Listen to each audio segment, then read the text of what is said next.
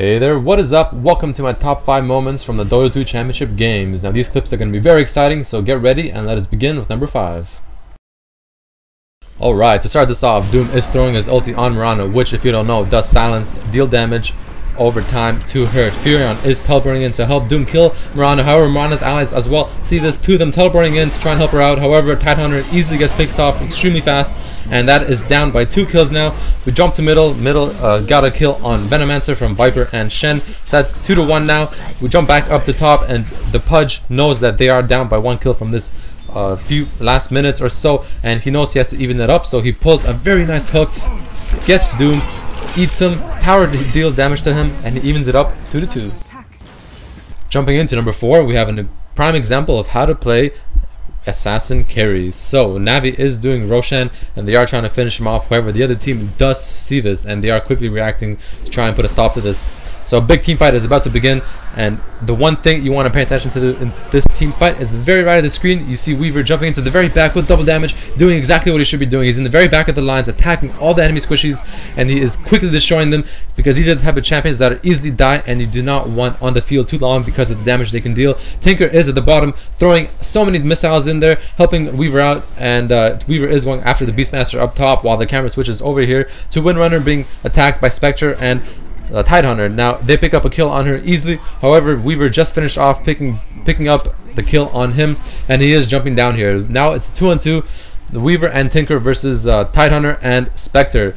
Now Weaver is chasing Tidehunter around. Tidehunter thinks he's safe. However, Tinker does push himself forward, and Weaver picks up an easy quadra kill in this fight, and this is exactly how you play range carries. Jumping into number 3 is just another great team fight showing how certain heroes should be played. So the team Gigabyte is standing inside their base getting ready to defend from Team Navi as they are just on the outside doorsteps of their base. Now the fight is going to begin with Vengeful swapping a champion. Unfortunately, Vengeful did get picked off extremely fast. Tidehunter stuns at the bottom right. Venomancer gets hooked by Pudge. Very nice hook, completely puts him out of the fight, makes this team fight a 4v3 almost instantly.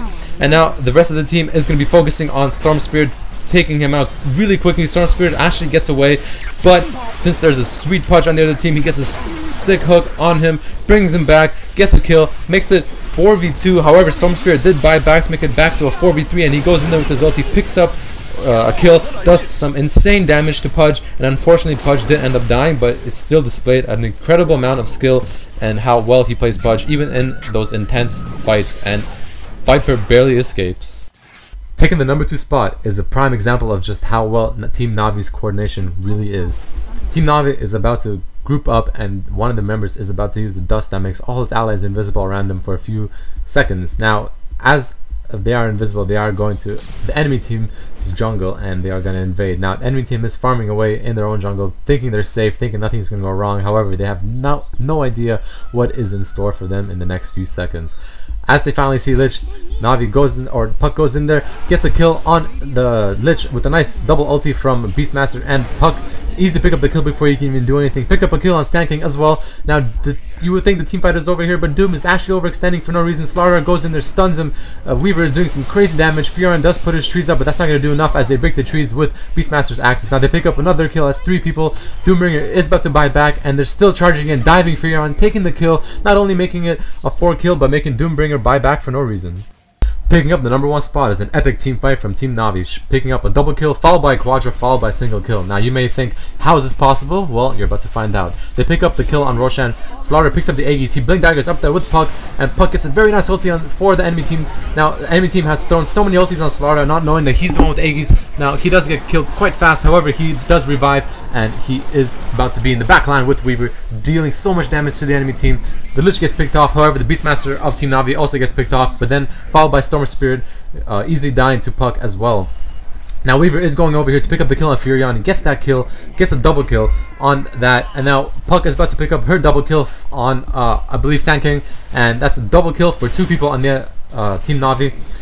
Now you may think, how is it possible to even get any more kills? However, but the enemy team is buying back so many times. Now Weaver has just picked up his triple kill, about to get this kill on Furion to make it a quadra kill, and now they're chasing the Doombringer. Now if Weaver got this, he would have got a pentakill, annihilation, I don't care what you want to call it. It's insane how many kills they picked up. However, someone else unfortunately got this killed, but this team fight was just so epic.